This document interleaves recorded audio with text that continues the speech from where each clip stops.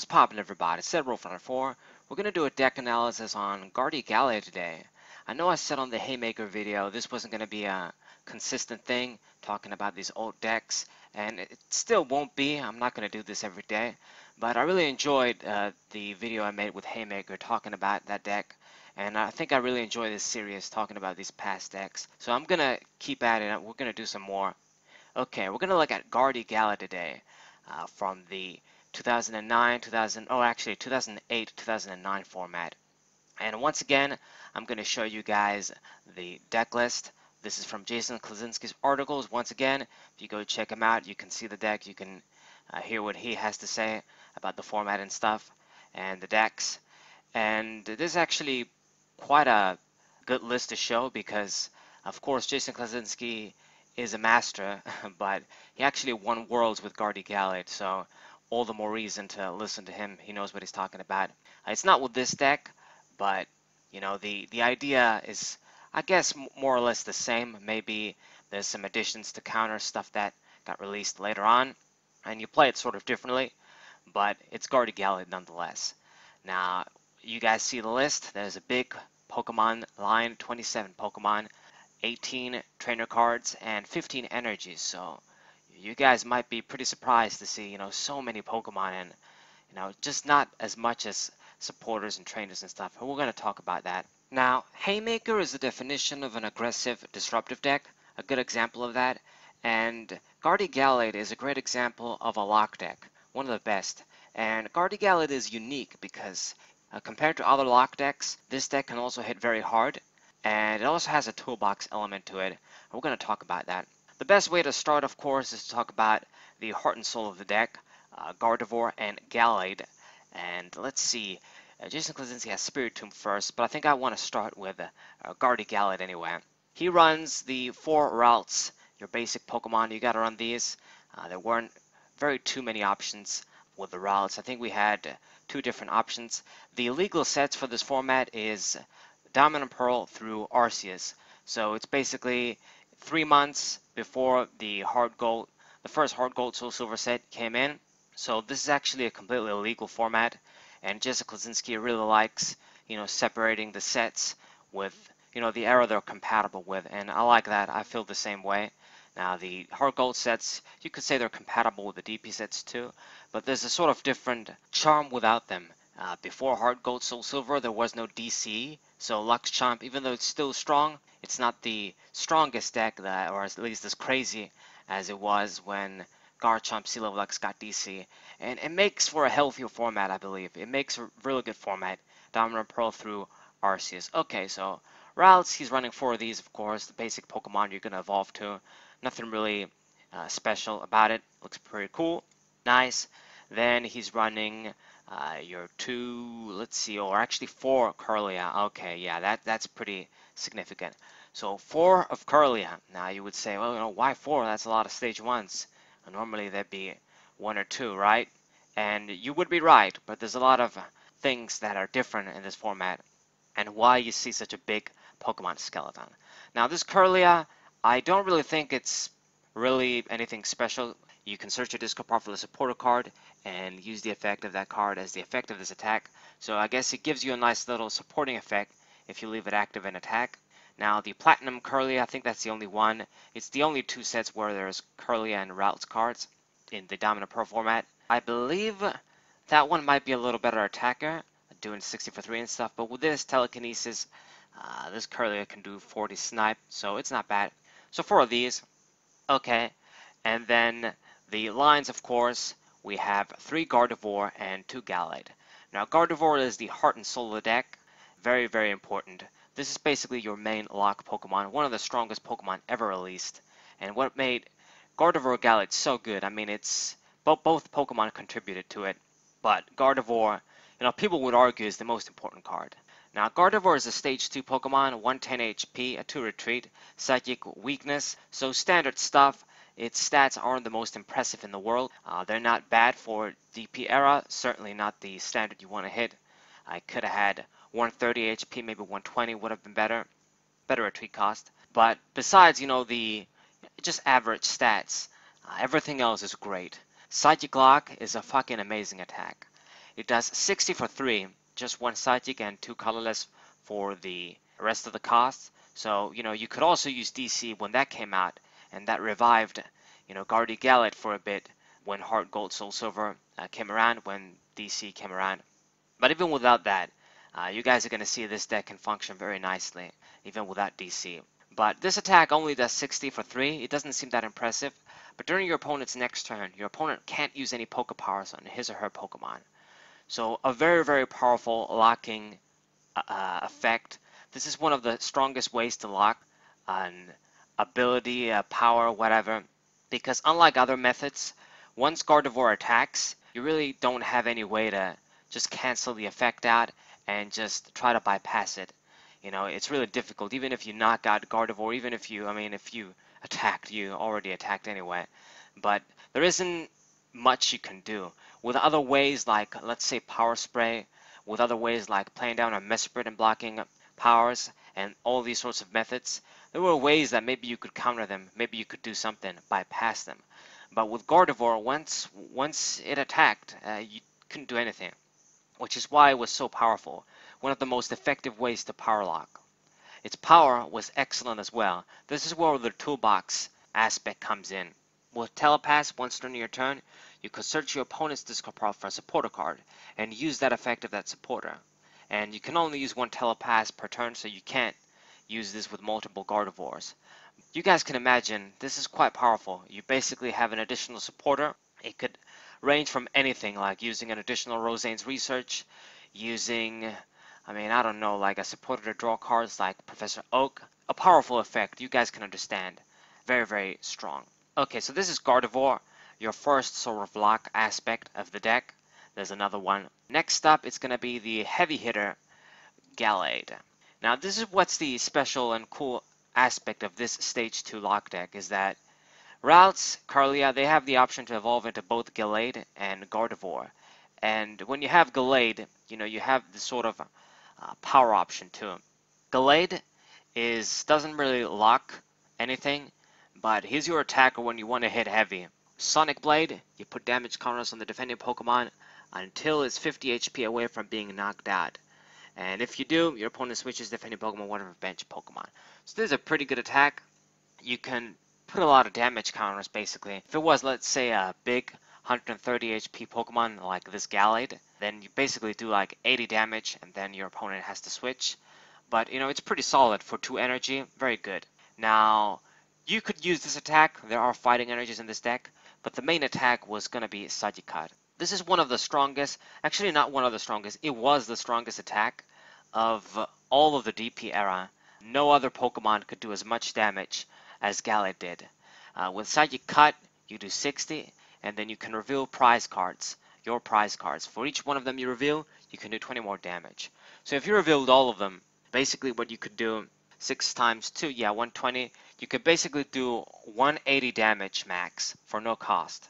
Now this is as good as it's gonna get. This is like damage that was, top dog during the Black and White and XY era to get one-hit knockouts on the X Pokemon. So doing this in the DP era, nothing was gonna survive this. Not even the biggest level X Pokemon like Rhyperior level X. There would need to be Wailord. There would need to be a defensive Pokemon like that with defensive add-ons, like maybe special metal energies, other ways to, increase your HP. Nothing was going to survive that. And 9 times out of 10, you didn't even have to do that. Just doing, let's see, 160, 140, was going to be enough. You get a one-hit knockout on a Stage 2 Pokemon, get the job done like that. GardiGallade and, fucking Gallade, just Gallade on its own. Being able to put the pressure on the opponent, get a knockout out of nowhere. And this is what makes this deck a lot different than other lock decks. Most lock decks, they don't really have a power attacking option like Gallade. They didn't really have that. So it really makes it unique like that. You can attack hard with Gallade. You can get additional cards, use an additional supporter with Telepass and Gardevoir. And of course you have all the locking options of powers and trainers, of course. We're going to look at Spiritomb pretty soon. GardiGallade, super strong deck, lock deck, Heart and Soul, Gardevoir, and Gallade, the combo. Now, it's time to move to some of the other Pokemon here. This is basically your Heart and Soul of the deck. Gardevoir, and Gallade working together. The Pokemon you wanted to start with, and this is why Jason Klaczynski has it first on the deck list, very important, is this Spiritomb.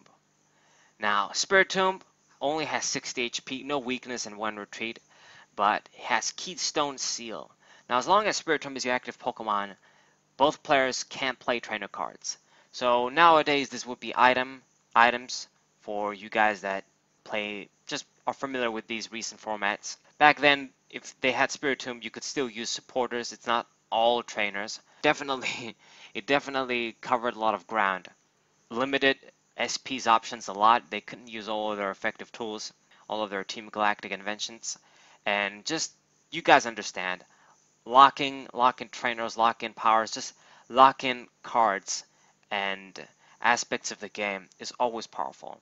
So with Spiritomb active, you were going to slow the game down.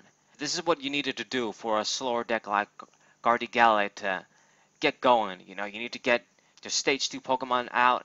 You need to slowly attach a bunch of energies because, let's face it, with 3 energy attachments, they were going to be slower than other decks.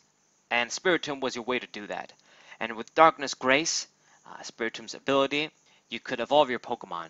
This was a costless attack. You didn't have to attach energies. You search your deck for a card that evolves from a Pokemon, you put it onto that Pokemon. So this is where all the Curliest come in. You would evolve that way, and this was sort of your evolution method as well, relying on this Pokemon as opposed to rare candy.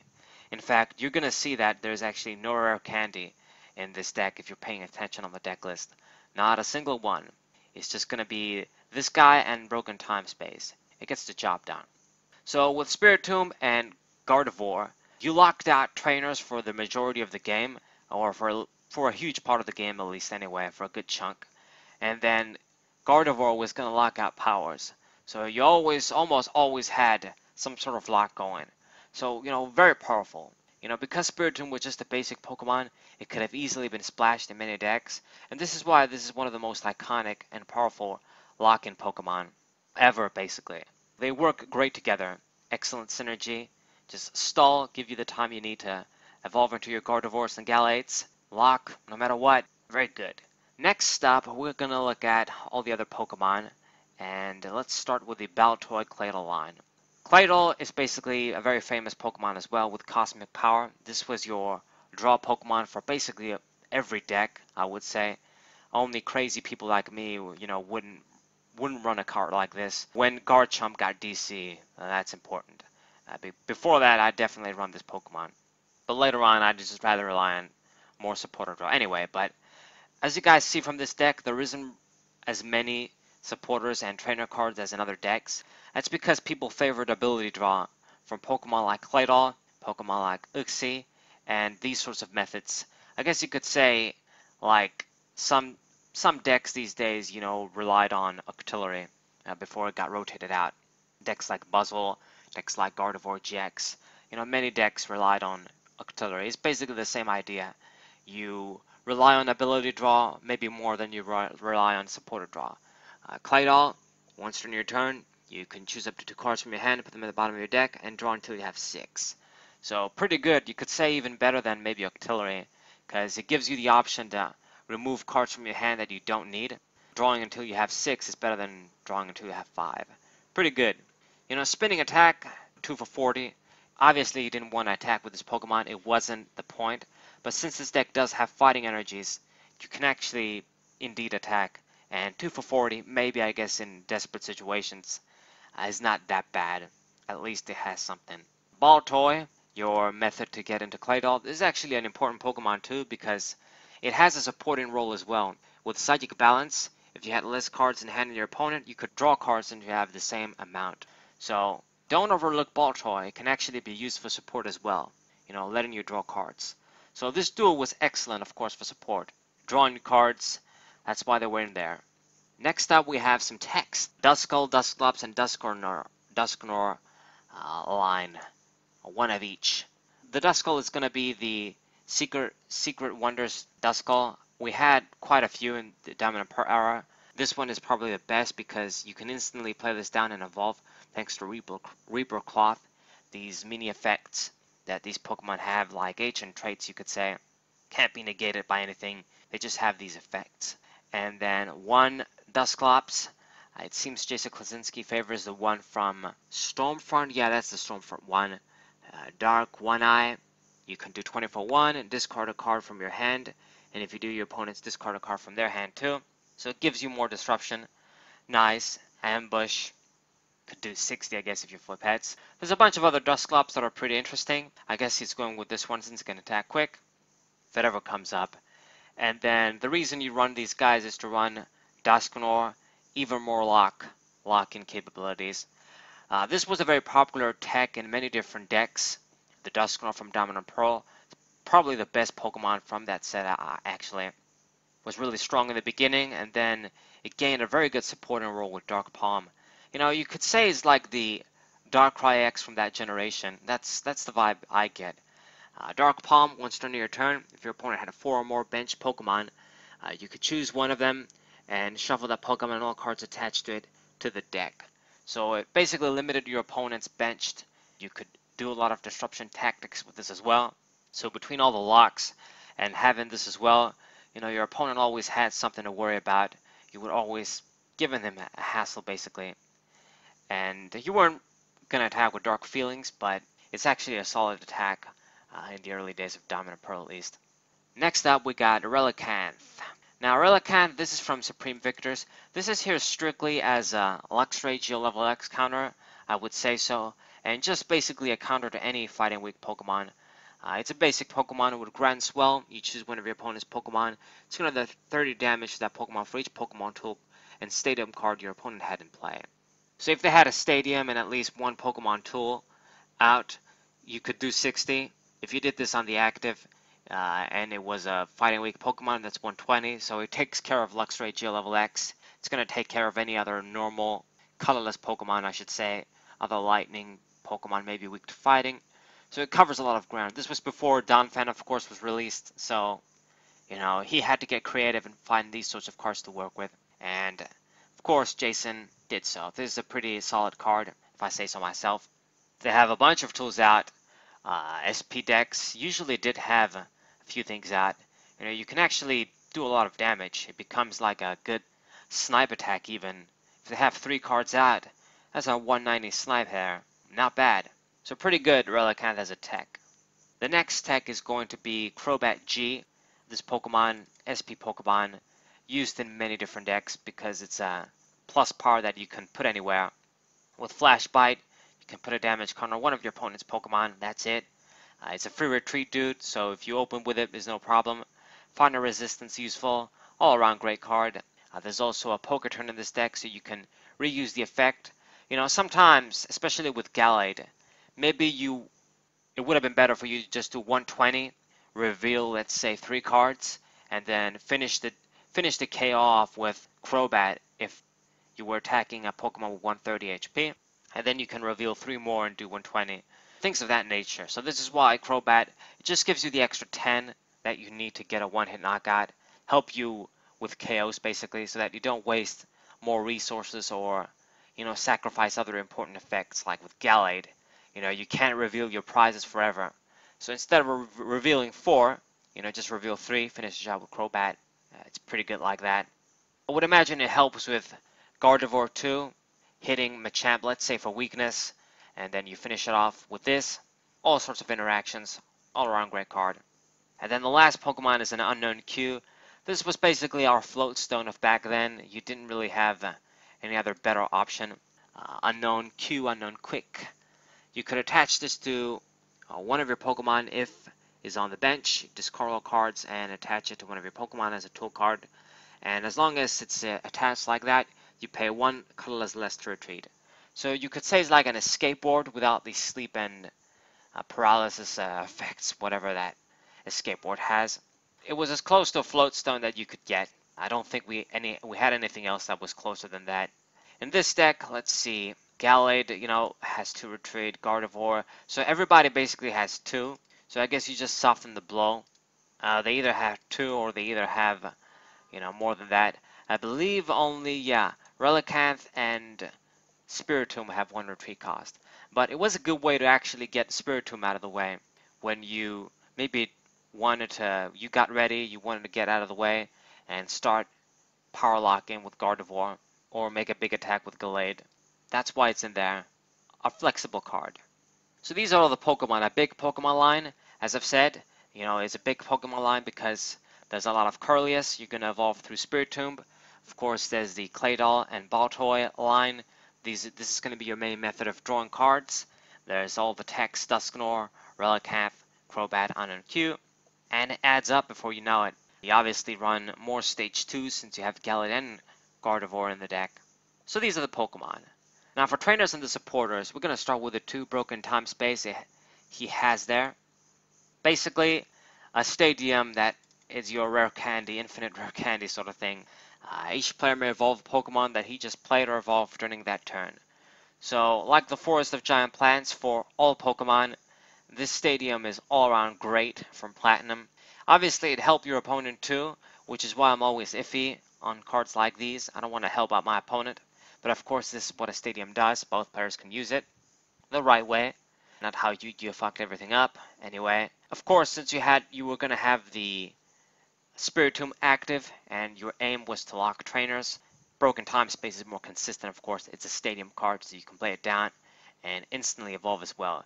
You could, let's say, use this, get Curlia out, and then just attack with Spiritomb, get Gardevoir out immediately. So it's not as slow as people would think it would be. Rosane's Research is next. So for Rosane's Research, we didn't have, as I've mentioned before, broken supporters like Sycamore and N, these sorts of mass draw supporters. Supporters back then were sort of one-for-ones. They did a specific thing. Rosane's Research was a way to get basic Pokemon, get energy cards in hand. So maxing this out, ensuring you have basic Pokemon, get your basic Pokemon in play, grab those basic energies. There weren't no Professor's Letters. You didn't want to use Energy Search because it was weak. This was one of the flexible methods. This was, of course, before a collector came out too, so this card becomes even more important. So this is why you run this. Then we have BB Search, another sort of a one-for-one type exchange supporter. I guess BB Search is a +1. This is a sort of a -1, you could say. You pay a cost to play this card, shuffle a card back into the deck, and play this so you can grab any Pokemon. So this is good because as a supporter, you can play it through Trainer Lock. Trainer Lock was really big back then. A lot of methods to Trainer Lock. I mean, just with Spiritomb, you can imagine, the format is stacked with a way to have a good, easy Trainer Lock. So BB Search didn't care as much as Communication and other trainer cards that grabbed you Pokemon. Of course, this was before Communication came out anyway. So this was one of your most reliable options. I'm not the biggest fan of this card. I like BB Search sort of as a one-off, of course. It's a cool card, but I don't really want to rely on it too much. But the idea is, like I've said, your Claylol is the way you draw cards. These are just sort of extras. BB Search, just an extra sort of card to get you that Pokemon, use your supporter. Claydol was your way to draw cards. It wasn't through cards like N and Sycamore and stuff. Of course, when Professor Oak came out on the next set after Arceus, you had the option to change shit up, which is what I did. But in this deck, for BB Search, pretty good. Next up, we have the Disruption, Team Galactic's Wager. So once again, this is before the Heart Gold Soul Silver sets came out, so this was before Judge came out. I'm pretty sure if Judge was out in that era, Jason would run that card instead of Team Galactic's Wager. This is a pretty risky card, but it's basically your only way to sort of limit your opponent's hand, shuffle their hand into the deck, and hopefully they get less cards. You basically play rock, paper, scissors, or I guess people could flip a coin if they wanted to, I think. The player who wins draws 6 cards, the player who loses draws 3. So of course you wanted to win to draw a lot of cards, this is pretty good. But most importantly, you wanted your opponent to lose so that you could limit their hand. If they had a hand bigger than 3, let's say they had 5 or 6 cards, they had to shuffle the hand back and just draw 3. That's basically hand disruption. So pretty good. You wanted to do this in a lock deck like this. You did this, I think he mentions you want to do this basically when you use Gardevoir. So they don't have any powers. You've basically negated Claydol, and then you do this so that hopefully you make sure that they can't do much on the next turn. They basically get an effective lock. So this is why this card is important. 3 of these. Then we have a Lucian's Assignment. This is the sort of expert coming out of Jason, a card that normally you wouldn't see people play. It's attack. So you use this, move as many energy cards attached to one of your Pokemon as you like to another one of your Pokemon. This isn't actually an SP exclusive supporter, even though it seems like one from Rising Rivals. So this was one of their ways you could do the move energies around shit. This deck, like I've said, doesn't really have any energy acceleration or is really fast with energies. You just kind of have to attach them. There is a card that sort of helps to speed up the process. That's like DC. We're going to talk about upper energy. But other than that, let's say if a Pokemon was going to get knocked out, maybe you wanted to do this, save the energy, attach it to a different Pokemon, have it ready, and then, let it go. Maybe at least move some energies. Just do something. So it's just sort of an expert player's card. You gotta time it right, use it right, of course. Takes up your support for the turn, but like I've said, Claydol was gonna be your main source of draw anyway. I can see why Jason would run this. And these are basically all of the supporters. Then we just have one switch, flexible card. Unlike the Haymaker days, there was no auto scoop up. You had to use super scoop up if you wanted that. So a good way to just switch. It's what switch does. It's in the name. Then we have one night maintenance. The super odd of back then. Recover cards into the deck. Great card in general. You could recover basically anything with this. Put energies back in the deck that you might need. Shuffle in a specific Pokemon. Great card. Then we have the one of Luxury Ball. This was your Master Ball basically. Just grab any Pokemon besides the level X. And I actually need to mention, it's important to note in this deck, I forgot to talk about this. Of all of these Pokemon, you guys can see there is no Gardevoir level X in this deck. Gardevoir did have a level X that came out in Secret Wonders, one of the earlier and harder to get level X's. But you can see he doesn't run it. He's sacrificing maybe the extra HP and power that Gardevoir level X could give you for more consistency. And I can see why you would do that. If you're gonna put Gardevoir level X, it means you can put, well, he only runs 3 Gardevoir, so I guess he could have added it if he wanted to. But you take up a valuable spot, and this is important. And, like I've said, it's a slower card. Maybe you don't always want to use it. Gardevoir is all about the locking. I think it's a good trade-off there, sacrificing a bit of power and health for consistency. I can see why he would do that. And where was I? Yeah, we're talking about Luxury Ball. Yeah, just grab any Pokemon. Pretty good. And then the one Poker Turn. This is only here for Crobat. I don't think there's any other Pokemon that can make use of this. So this is basically so you can get an additional Flash Bite, and that's it. The only thing that's left to talk about is the energies. He has 5 Psychic Energies, only 1 Fighting Energy. Maxing out Call Energy. Call Energy is your way to just not get fucked if you play first, and then your opponent plays something like Kindra, let's say. You play this down, you use it as an attack, and you can grab Pokemon. So it's like Bridget, our Bridget back then. I guess if we played first, people like that. So they can instantly get a bunch of Pokemon down. It functions as an energy too. There were no enhanced hammers all day back then, so it's not as bad to run special energies. And then he has a 1 Rainbow Energy just for flexibility. This can become anything. And the upper energy. This is the interesting card I want to talk about. Like I've mentioned, this is before Heart Gold Soul Silver came out. So there is no DC, so decks like Luxchamp couldn't take advantage of it, but obviously GardiGallade couldn't take advantage of it either. GardiGallade really appreciated DC when it came out because you could just attach a Psychic, Fighting Energy, whatever, then attach a DC, and then either Gallade or Gardevoir were actually ready to attack. So it sped up the process significantly. Now without it though, obviously they don't have that option, but upper energy is as close as you could get.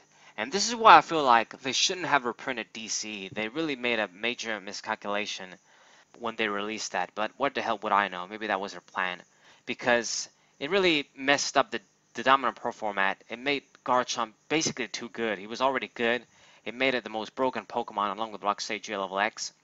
And I guess they were setting things up for the black and white format. But they could have easily just included DC in black and white, if you ask me. Anyway. So what upper energy does, basically when you're down in prizes, this becomes a DC. That's it. Excluding Pokemon. Yeah, so I guess you can't actually use it on level X. So that's my mistake. I guess Garchomp was never going to be broken, even without the, even with this, it wouldn't be able to use it. Anyway, it's basically our DC, a fair DC. It's a DC that has a cost at least. With this, you're going to be down in prizes anyway. I believe GardiGallade is a slower deck. You slow down the opponent, lock the opponent, take a few turns maybe to set up, get your energies in play. So maybe your opponent was going to take 1 or 2 prizes, and even though Gallade can take an instant knockout, Gardevoir does just about enough damage. Set your opponent up for, let's say, 2-hit KOs, maybe doing 60. You're not necessarily going to be in a prize lead most of the time. So upper energy should be alive most of the time, I guess, until you basically have control over the game. So this is why it's in here, and what gives this deck a fighting chance in a format where it's Dominant Pearl through Arceus. There's no DC. This deck is pretty good, pretty solid lock deck. So I don't think there's anything else to talk about. There's probably a lot of things that I forgot, but this is one of the iconic decks, GardiGallade, from the Dominant Pearl era, one of the strongest decks, and for good reason. People used Gardevoir as a tech and decklist for Worlds, I remember, just all sorts of things. Very, very powerful. And on its own, it's a very strong deck. A lock deck that has options for a power attacker in the form of Gallade. You could use mid-game, late game even, of course.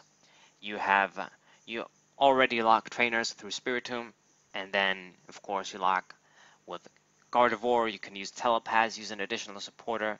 It's a slow deck, but once it gets going, you could see it's quite powerful. An iconic deck from the Dominant Pearl era. Like I've said, I think I'll do more of these deck analysis. I don't think I did this one as good as the Haymaker one. I feel like there's more stuff I could have said. But, it is what it is. I hope you guys enjoyed. Hope you guys subscribe. Leave a like. Please share this with your friends. I would really like to get noticed, show people these sorts of videos about the Pokemon TCG. And that's basically it. I'll see you guys next time. Sebro24, what's up?